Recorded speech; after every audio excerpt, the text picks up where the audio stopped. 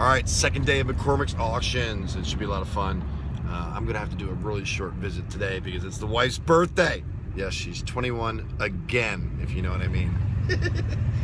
I can't tell you what anniversary of her 21st birthday it is because I'll get in trouble, but that's all I'm gonna say about that matter. All right, here we go, McCormick's auctions. Saturday morning, November 2014. Enjoy.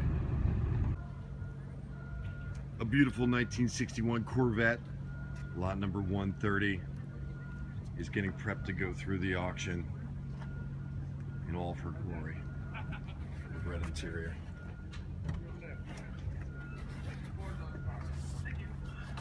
Hope you do well, sir. Thank you. You want everybody to do well. You want to do everybody that's selling the cars to do well, and you want everybody that's buying the cars to do well. It's kind of a, isn't that an oxymoron? Not really. Yeah, no? Very nice. If it was, they wouldn't be here. Well, exactly. Look at that interior, guys. Isn't that nice? She's a beauty. Thank you. Let's see how she does.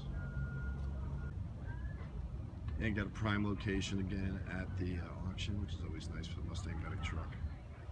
And it's early in the morning, and preparations are being made. And they use only the best security here at McCormick's.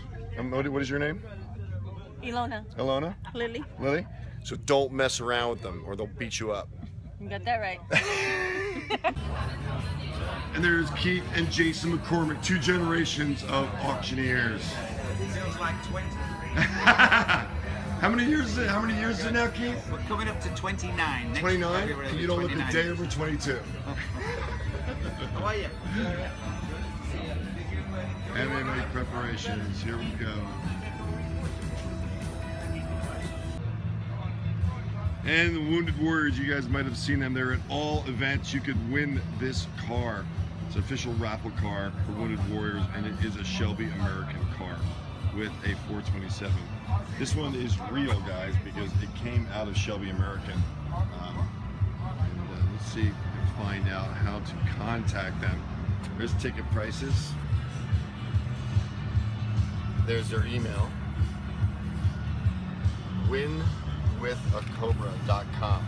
So support our warriors and support them and win a totally awesome car. Driving this thing is like driving the engine. I mean, they're amazingly fast with a heck of a lot of torque. You gotta know what you're doing when you drive the car. And you ready for it? Here's a lot of topless ladies. What's funny is Joe can't stand it when I refer to cars as she's. I always do that. 65 convertible, 66 convertible, red line tires, 71 convertible, guys,